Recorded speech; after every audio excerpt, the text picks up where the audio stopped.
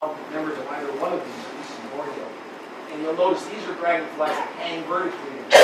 The emeralds, the Julianae, or the cruisers, the chromium, they're very attractive. These sometimes sit with the body on an angle. But if you see one, you're doing much better than I've done. Now, this is the family of the bird.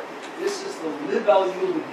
Libellula is Latin for dragonfly. In fact, in French, the word is libellule for dragonfly. They're called skimmers or perchers, and one of the reasons they're called perchers is because they perch. These are the ones that come to sit there nicely and let you take your picture. And if you scare them off, they come back to the same spot and let you take your picture again. Which is one of the reasons I like them. They are also the most colorful members of the family. Most of the dragonfly group in ensemble. Most dragonflies of Chinchapard and the other families are not terribly brightly colored. Some, but these guys are really, really colorful. As these notice, it's by far the largest dragonfly family. And I would say that unless we're very lucky, with maybe one exception, every dragonfly you're likely to see at Summit Jaya tomorrow is going to be one of these guys, the Libellulae.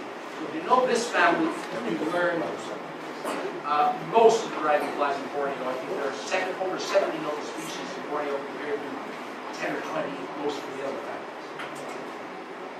Now let's look at damselflies. Now damselfly families are a lot more difficult than dragonfly families. I'm telling you why as we go through. And so I'm not going to put you through a lot of detail. But there are three families that it does help to at least be aware exist. And they're related to each other. This is a group of very beautiful dragonflies that usually live on the streams.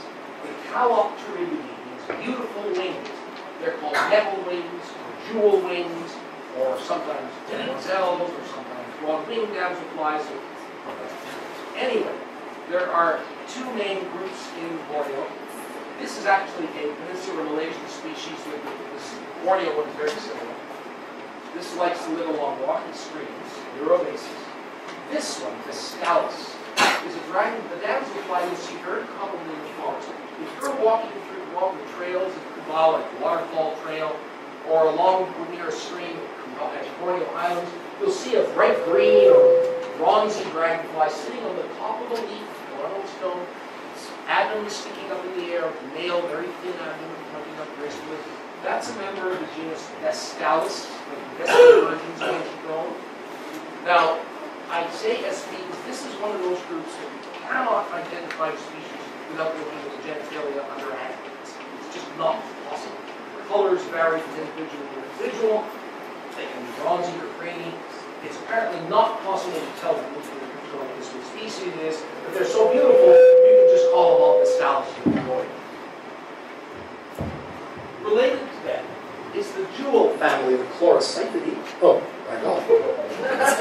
The Chlorocyphidae, this is probably the easiest damselfly family to identify because it's the only one in which the abdomen is shorter than the wings are. In all other damselflies, the abdomen sticks out further. So if you see a damselfly like this, and the wings are longer than the abdomen, you know it's a member of the jewel family. And these are the ones that live along streams and have these head-to-head combats I was showing you earlier.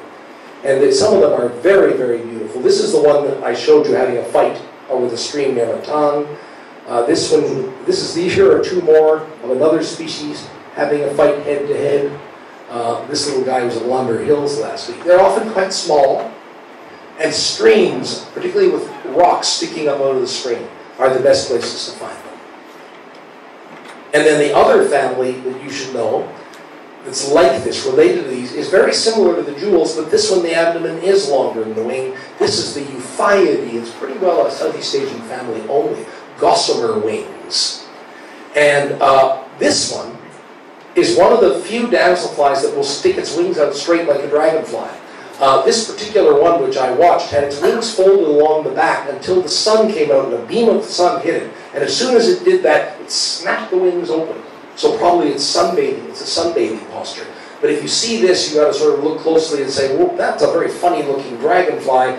No, it can fold its wings sometimes. It's actually a damselfly. Now, the other damselfly families are very hard to tell apart by just looking at them. And so I'm saying don't worry about them too much. And also, another reason not to worry about them too much is that the scientists have just taken all these families apart with genetic studies and put them back together again. They've shifted families from damselflies from one family to another. They've invented new families, gotten rid of old ones, merged things together, and it's a complete and total mess. So by the time you finish learning them, they'll probably have changed them all again, so I wouldn't bother. But just to show you, you can see, if you look at these three damselflies, you probably can't see much to tell markedly why they're different from each other in general look, but they belong to three quite different families, the Platystichidae, Platycnemidae, and Synagrionidae. And you just call them all damselflies, and don't worry about it. And these are all fairly small and dainty, and quite often you'll see them, particularly in the forest, they'll perch right on the tip of a leaf. You know how a lot of rainforest plants have these drip tips, these long pointy tips to drain off rainwater. Some damselflies really enjoy sitting on the edge of these things and hanging from them. Good place to look. So, where to find odonids? Well, as I said earlier, they can live anywhere. So you can, Eileen saw one outside the hotel as we were coming in. They're in the city, they're out in the country, they're in the forest. They're everywhere, as long as there's water. Anytime you're walking along a sidewalk and passing one of these drainage ditches, you can have a look and see if there are any in there. But there are some that are very specific to habitat, just like birds. There are open country species, forest species, and there are some specialists. For instance, this little one, Rhaphismia spina, the mangrove dwarf, is only found in mangroves. This is the female, the male is blue. This was photographed actually at the wetlands in Kota Kinabalu. I've never seen it here, but I'm sure it's all over the mangrove areas out near the coast. Whereas this one, Zagonix iris, is a dragonfly that only lives along rushing streams where there's a lot of water flowing over rocks and rough water. It's a specialist. They call it a cascader, so it lives along cascade or rough water. Now, some of the places you can go to see dragonflies are really the same places you've always gone to watch birds. Chupak is a great place to see a lot of the open country dragonflies that live among the rice paddies. Here are some of the ones that you can see in Chupak. We've already talked about this one, like the gomphid, the flange tail. This is one of the damselflies, the blue tail here is laying its eggs on some aquatic plants. This one, very easy, this is also Samajaya, very easy to identify because it's got this bottle-shaped abdomen. Acesoma, that's a female, again the male is bluer. This is a species that was once thought to live in Africa and Madagascar and all through southern Asia. They've now broken it up into several different species, and the one in Madagascar has now been named Acesoma attenboroughi after David Attenborough, the famous TV presenter. This one is one you can see near the end of the day, Thalamus talarga, the white-barred dusk hawk. You can see the male has these white patches in his wings, and he comes out when it's quite dark, it's almost dusk, and you can just see these little bite marks flying along the stream. Sometimes the rest of the dragonfly is very hard to see. And the female is very pale where she is. Borneo Highlands has a quite different set of dragonflies and damselflies. And you can see them right outside the steps of the lodge, the little trickling ditch that runs across in front of the lodge. I've found several species right there. Here are some of them. We have this beautiful crimson dropwing, Trithemis aurora. This is the one that stands up in the obelisk position. Several damselflies. This is one of these Vestalis ones that are beautiful, but you can't identify them. They sit at the tops of leaves. Now, we're still learning about the dragonflies that live up there. And that's why when I say Euphia subcostalis, probably, that's because Dr. Rory Dow told me that they're not sure that this is actually the same species as a very similar insect from eastern Sarawak, and it may get a new name. And this one, I sent him a photo of that and said, okay, what is it? And he said, well, this is an undescribed species. It hasn't even been named yet. And yet, right along the side of the road, there it is at Borneo Islands. So there's lots to discover with these creatures. Kuba and Natam, excellent places with many species, particularly damselflies, and some of them only very recently described. This one, Telosticta serapi.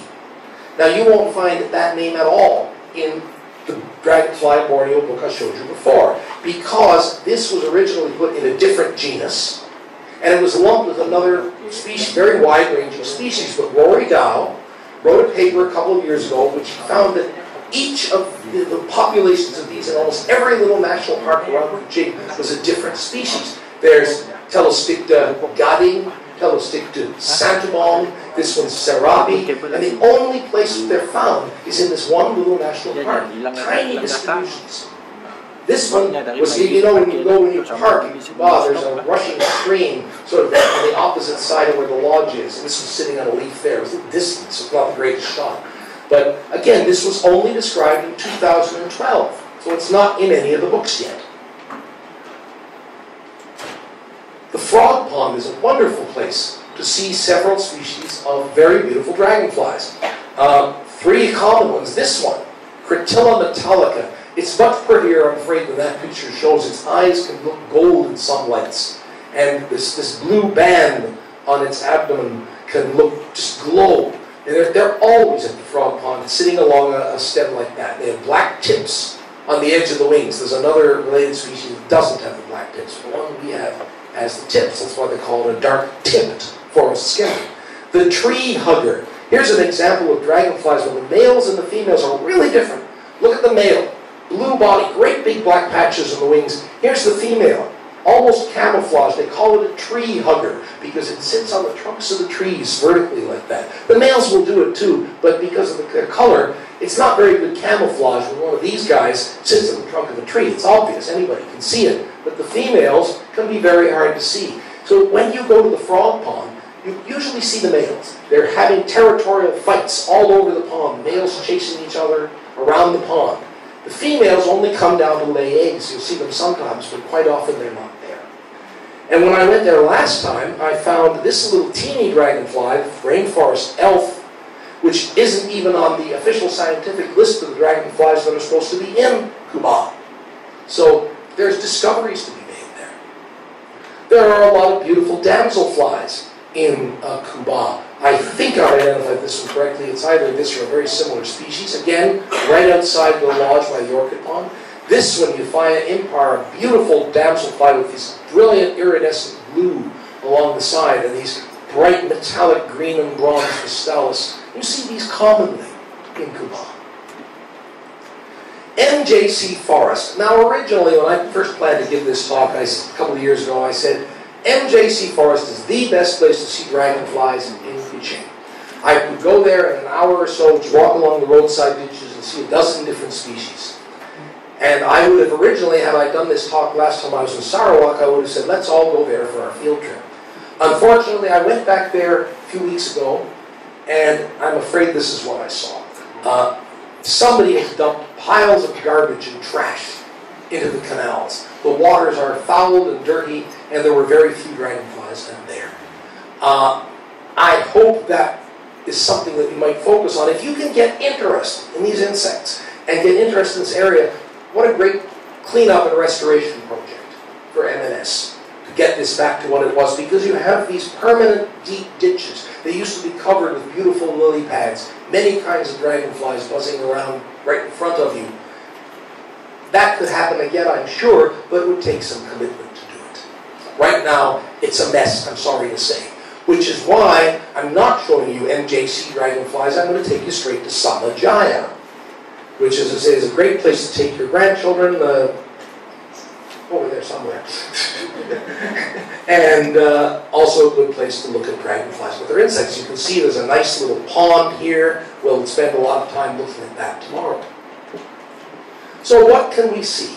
So I want to give you a little portfolio. These are also mostly the ones you're going to see on the little handout sheet of some of the things that you might see in Samajaya or elsewhere in the Kuching area.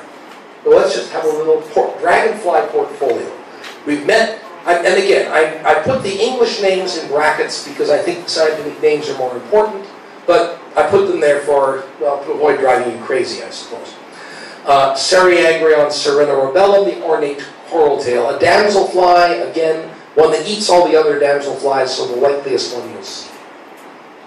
You may see, if you look carefully, the variable feather legs, Copra vittata. Remember I said the damselfly legs often have feathery, so they can catch small insects with them. Also, this one, you'll notice the legs are bright yellow, and that's a mark that it uses to signal and fight off rival males. Brachydiplex colibia. This is one of the commonest dragonflies we have, the blue dasher. And there are several blue dragonflies. This has got that blue powdery pruinosity on it you see here. This one has these orangey brick sides. That's the key to identifying it. Another dragonfly that you can find right with it at Samajaya is this one, the pond adjutant, Aetherium gracilis, which you notice the sides are blue. It's also smaller. What? Did I just lose the mic? Another. I'm going to start singing. Okay. Hello? No? Hello? All right, back to talking. Okay. As I say, this one, just to go back and have a look. Orange sides, blue sides. And this is a little smaller. So you can probably see both of these smaller. This is less common. The pixie, Brachygonia oculata, much brighter color than that picture shows you. Iridescent bluish and orange. Lives along the trail edges, not so much around us. Light shading. Very small. Even smaller, the world's smallest dragonfly, Nanophia pygmaea, the scarlet pygmy, male Athena. This thing is only about that big. Very, very, very tiny. And you look for it in wet grassy areas where the males sit whole territories. It's easy to walk by it because it's so small. Now, the dragonfly wing, you see here that there's a clear area at the edge of the wing and it kind of curves around like this and meets here at the beginning of this red arc, which remember we call the stigma. That makes this the common parasol. It's also the smallest. This one looks awfully similar, but it's bigger. The red comes out a little bit further on the hind legs. This is Neurothemis ramburii. Rambur was a 19th century scientist who studied dragonflies. This is one where it's kind of hard to tell. If it's bigger, it's probably this, and smaller, it's probably the other one. And there are some wing vein features that can help. Then there's this one, Terminata, you see the top, which it's a nice straight edge. It doesn't curve back. Take a look at this one and this one. And you see that in this one, there's a clear area, there's a nice sweeping arc in the back of the wing. This one is cut off straight. This is the straight edge perhaps. But knowing the genus, this is an easy genus to learn. The species are linked. And just here's a little chart just to show you the differences, which I stole from the internet, and you can do it too.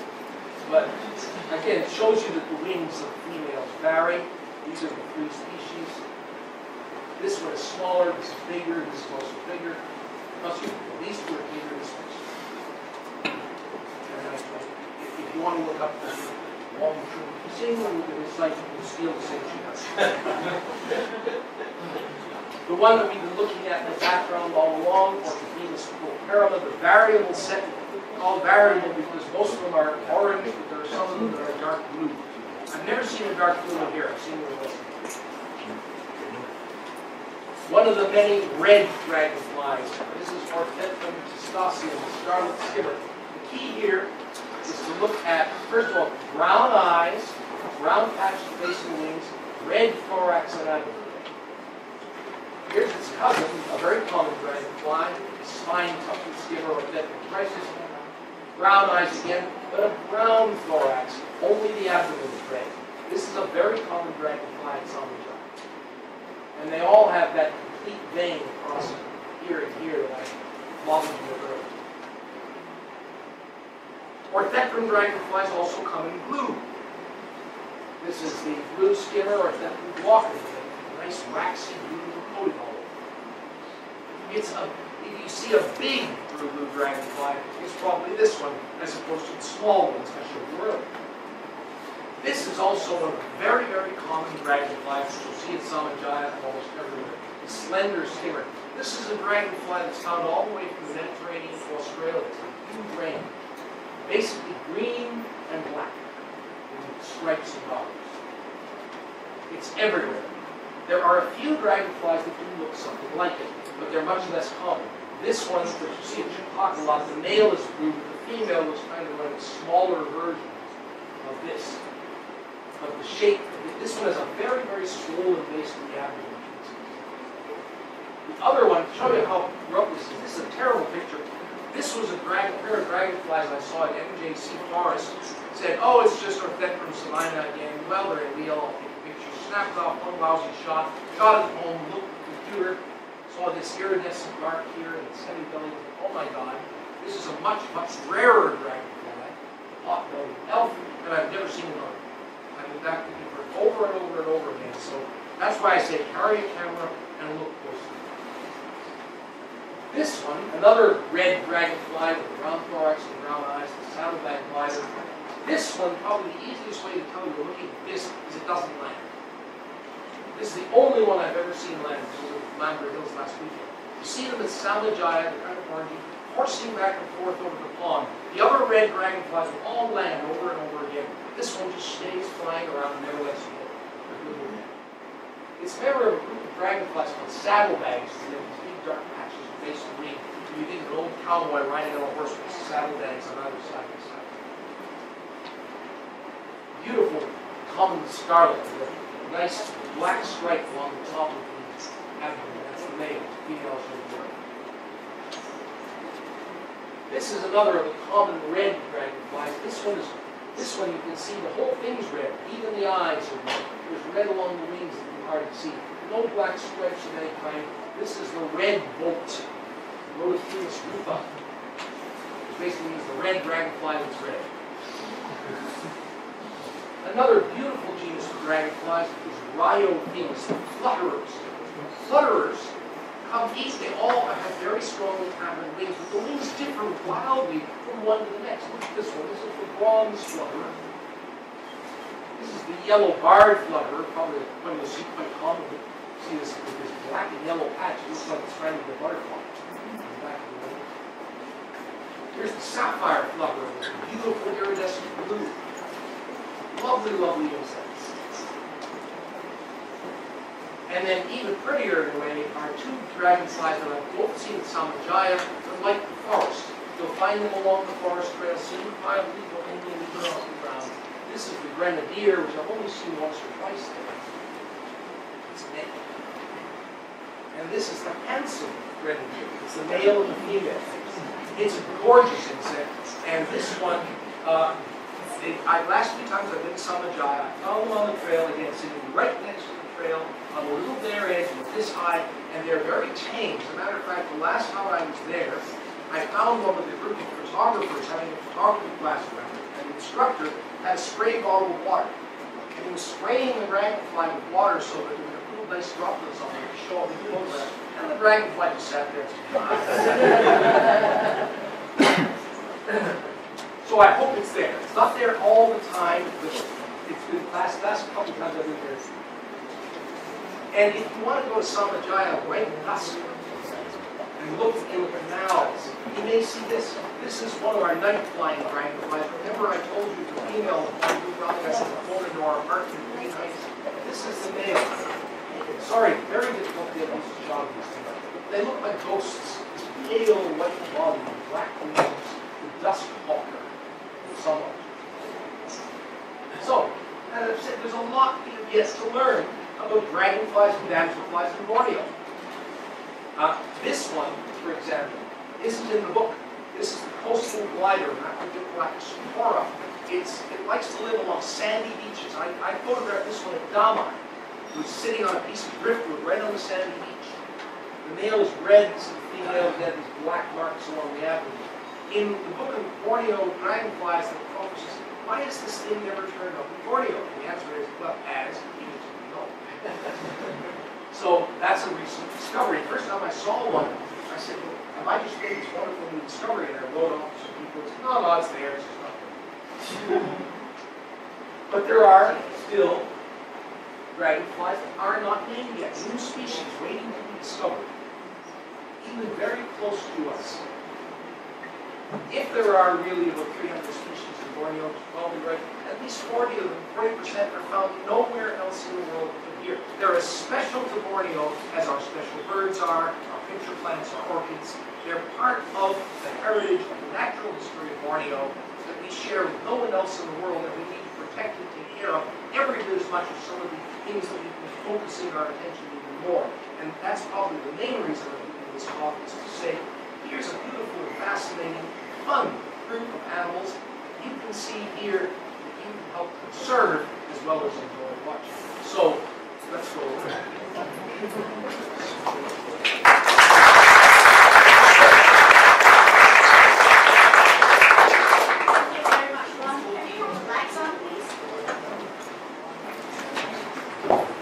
I want to mention one thing.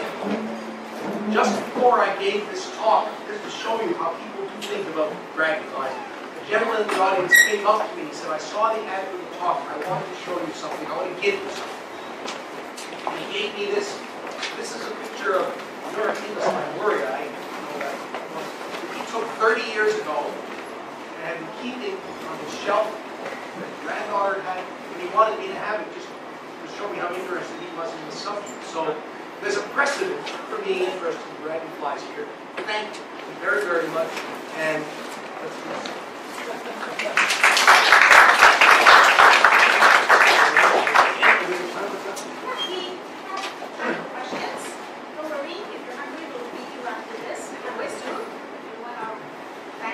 And if anyone wants to come up and have a look at this guy later, please do so. But yes.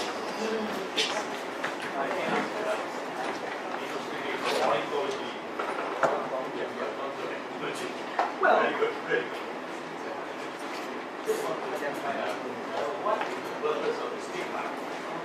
a very good question, and people are not really sure. A signal mark in some cases because it's brightly colored. In some species, it's a mark. A very good question. I'm not really sure I can answer it fully. To be honest, I don't know. But except that I do know that in some species it is very brightly colored, and that it may be a species that occasionally. Oh, there may be. Remember, I told you this study about the wing deformity. That's literally a brand new study that came out this year and last. That people haven't studied. There have been a lot of studies done of butterflies as to how they fly and how their wings deform. In fact, the United States Air Force has actually commissioned some work on these things because they like to develop micro robots that can fly like insects, because it's very difficult to make a very small robot that can fly and keep it stable in the air. But dragonflies have only really begun looking at them. So you may, this study made a whole point of saying, people have to look at this, and they're starting. This is where my point of view is dragonfly is flying, because my background is flying. When you, if you'd like, I can provide you with I can give you a link to that paper. Yeah, just give me the email, I'll send it out to you. Because again, insect flight dynamics are a new subject. Again, because people are looking at possible technological. Anybody else? You said that the dragonflies Yes. Other species today, their own species. Yes, I'll told you that. Again, it's easier for them to overpower a smaller one than one of their own size. But they will do dragonflies too. And I've seen big dragonflies chasing smaller dragonflies. Whether to get them off the territory or hunt them, no. But in a couple of cases, it's fairly obvious it's hunting. Again, this one, what they most often do is, when a dragonfly first emerges from the water, it molts under its larval skin. It still can't fly yet. It's still very soft and weak. And it seems that this one dragonfly and all the others actually cruise around looking for them because they're helpless. So they sort of pounce on them very easily. I mean, the one thing, of course, with dragonflies, like any other predator, if you're chasing a prey item, that costs you energy. And if you have to use too much energy, it's not worth it. So if you want to chase something that flies every bit as well as you do, and is the same size as you are, it's probably a waste of energy if you can catch something smaller and weaker and more defenseless and helpless, and you can catch that, especially if you're trying to grab it with your legs. So I would say cannibalism is probably only in certain circumstances, but it certainly does happen. know, I've done it back. When is the best time you can see most of the dragonfly or the dragonfly? I find that, for instance, I used to go down, say, to NJC Road, and I found that if I got there much before 10 o'clock, not much was doing. But from 10 on, it's usually, it has to be a sunny day is much better than a cloudy day. And because they do need to bask, they do need to get enough energy from the sun to be able to fly properly. Bearing in mind that there are some damselflies and dragonflies that are only active at dawn and dusk, some that even come out after dark, particularly in forested areas. So, but for most of the species, I would say, so when the birds stop singing and you're wondering what to do with the rest of your day, that's a good time to start dragonfly watching. What eats dragonfly? Oh, plenty of things. I have a photograph I took in the United States of a dragonfly being eaten by a large lizard. Some birds will eat them, of course. Lizards, if they can catch them, frogs, probably some fishes, if they can catch them. Other dragonflies, as we said. So, yeah, I'm quite a fair number. The nocturnal ones, maybe not get them. What do they actually In other insects, though, except that, as I saw, the nymphs can also catch tadpoles, small fish, depending on which species you've got. If they're big enough, they're good eaters. Frogs, but normally speaking, it's other flying insects. Right? The nymphs.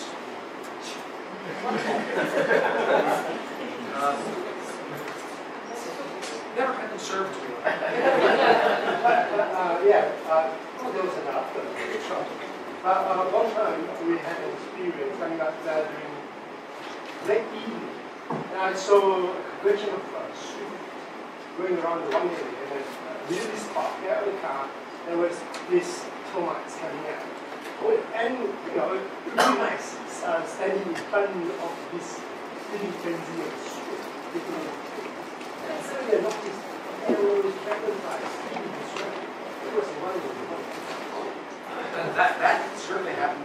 And it's one I couldn't describe for the dragonfly. When I was in Indonesia about a week ago, I saw hordes of them flying around the botanic gardens, and particularly swarm around streams. Again, they may have been going for insects. I couldn't see them very well. I was told many years ago that in Kenya, at the Nairobi airport, the workers were working at the airport, that there was a kind of ant, or termite maybe it was, that would come out in a wing flying stage once in a while. When they would come out, all the luggage men would drop all the luggage and everything, and run around catching and tear the wings off. Okay, one more question. Yeah. A while ago, I saw a picture of female dragonfly laying eggs underwater. I thought it's amazing that they managed to swim and they drove straight down, parenting straight down. Well, you saw that one picture of the damselfly where literally a male, whether he was actually pushing it underwater or if he was dragging him, I don't know. But again, if they're trying to reach underwater vegetation, say if it's one of the little skimmers, they just drop their eggs from the air. But damselflies and darners and some others who lay their eggs underwater. What a darner will often do is to land on a reef and then back down into the water until it's far enough under, and then it bores into the stem of the reef and lays its eggs there. Some of them can't, and remember that they are covered with this waxy water repellent substance at some level or another. So as long as they can come out and dry off, then probably they can find it. That's interesting. I've never seen one completely underwater. It doesn't surprise me. We get time for one over? Any last question for anyone? I think there's hands up I can see. Okay, well, I hope I'll see most of you at Samajaya. I hope that the nature will be good to me and the insects will be there. And Thank you very much, Ron.